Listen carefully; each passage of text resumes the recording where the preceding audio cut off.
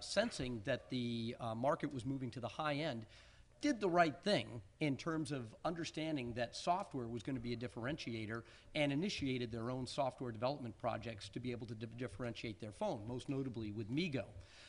So if I were a McKinsey consultant inside Nokia, I would probably tell Nokia to do what they in fact did, which was differentiate via a high-end software platform so they could bring together the best of software with the best of hardware and really add to a differentiated product, as well as develop an ecosystem.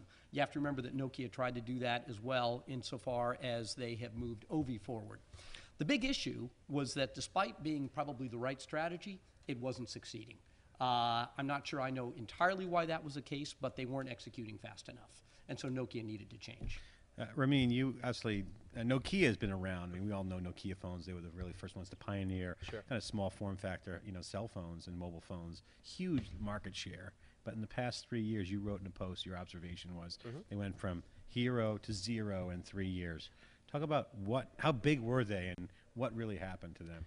So I think that first of all, yeah, they were one of the largest mobile companies out there, especially in Europe, where they've been, the Nordic ecosystem has been one of the leading basically for mobiles in the world. And so what we have in Finland and Sweden is comparable in many aspects to what there is in, for example, South Korea or Japan.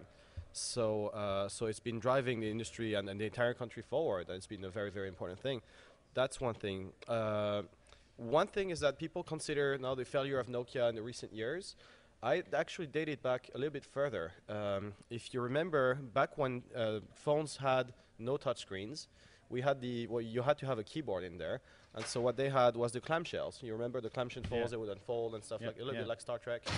And so basically, Nokia did not build these phones. If you remember, they completely missed that train. So what happened is that already then they started lagging, and that's when they started pushing the N95 and phones like that. So they started lagging there and started pushing then their own platforms and missed the whole basically US/iPhone experience.